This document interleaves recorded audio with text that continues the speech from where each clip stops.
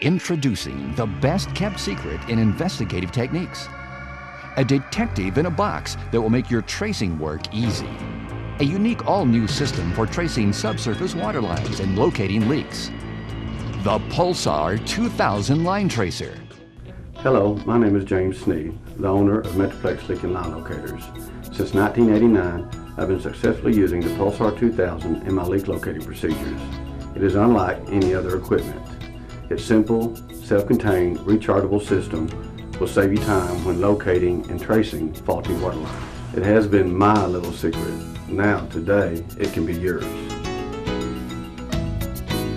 In 4 simple steps, subsurface domestic water leaks can be located without the need for grounding or guesswork. Locating a water leak under a slab is usually accomplished in 30 minutes. 95% of the time, the Pulsar 2000 gets you within 1 foot of the leak. If there is ever a miss, it is usually due to the water lines being sleeved or in a beam. Speed and accuracy in performing the procedure will come with experience. The 4 major components required to locate the leak are the XL2 fluid detector, the Pulsar 2000 line tracer, air compressor, and geophones. The 2 most common symptoms of a water leak in a domestic water system are customer has high water bills or customer hears water running all the time.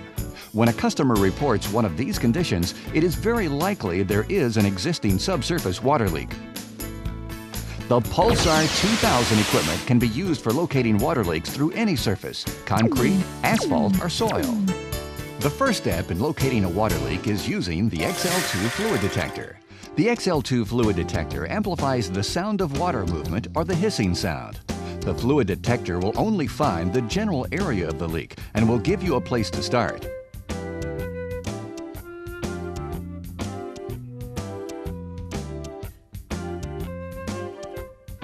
Connect the pickup to the receptacle on the XL2 marked pickup and plug the headphones into the jack marked phones. The XL2 automatically turns on and off by plugging in and unplugging the headphones. Turn the filter switch to the wide band position. Place the pickup on the pipe and adjust the coarse and fine sensitivity control until the meter indicates somewhere in the middle. When moving the pickup, you can mute the detector by pulling out the fine sensitivity control. After repeated use of this equipment, you will become more familiar with the controls and what works best for you. After assembling the fluid detector, go to each plumbing fixture and touch the probe to each hot and cold water line. Listen to all fixtures and determine the location of the loudest sound of water movement and on which line, hot or cold. This can be done by either listening with the headphones or by observing the meter.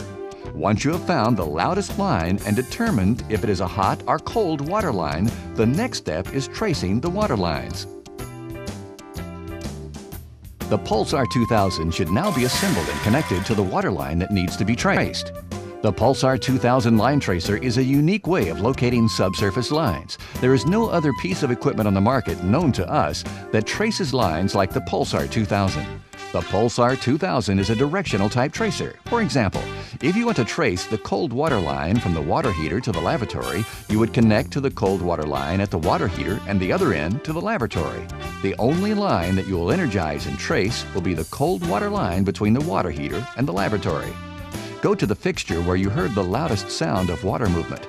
Connect the clamp on the reel to the water line that needs to be traced, either the hot or cold water line.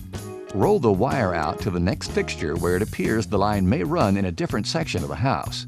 It may be necessary to connect to different locations in order to trace the line completely.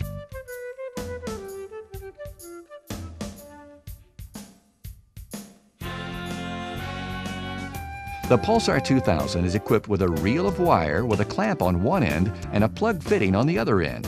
Connect the clamp to the other end of the water line. Insert the plug into the receptacle in the Pulsar 2000 box marked jack. Take the wire that has a male plug on each end. Plug one end into the other receptacle in the Pulsar 2000 box marked jack and the other end into the receptacle in the reel. Mark the floor where the line runs with a marker that will wipe off after the leak is located. Always mark the flooring with a removable marker because the leak is not always where you are marking the line. If the line runs under carpet, the carpet will need to be pulled back. Now we're ready to go to the next step, which is connecting an air compressor to the domestic water system. Do not connect to a fixture that is close to the area of the leak. When air is put into the system, it will push the water out and escape where the hole is in the line. You will be listening for the escaping air to locate the leak, a bubbling sound or a blowing sound. Turn the water off at the master shutoff valve or meter and connect an air compressor to the system. The air compressor can be connected to any available water outlet. Turn the compressor on and turn on the faucet. This will allow air to flow into the water system. Normally, it is helpful to connect to a lavatory faucet so an opening to the hot or cold line is available. Now it is time for the next step. Geophones are like a doctor's stethoscope, except they are a lot more sensitive. So sensitive they can hurt your ears if you're not careful. Take the geophones out of the box and set the brass sensors on the floor and the earpieces in your ears. When moving the geophones from place to place, kink the hoses to prevent the sound from traveling to your ears. Go to the area where you mark the lines on the floor and begin listening. Place the sensors along the marks where you trace the lines by putting one in front of the other. Move up and down on the line until you hear the bubbling noise or air blowing.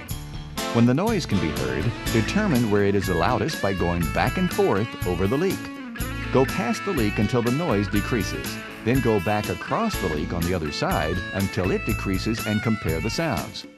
Use the back and forth procedure until you can determine the point where the noise is the loudest.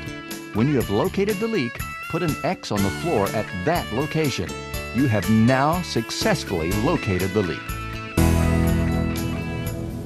I hope this demonstration has shown you the benefits of the Pulsar 2000 and its easy 4-step procedure to locate subsurface water leaks.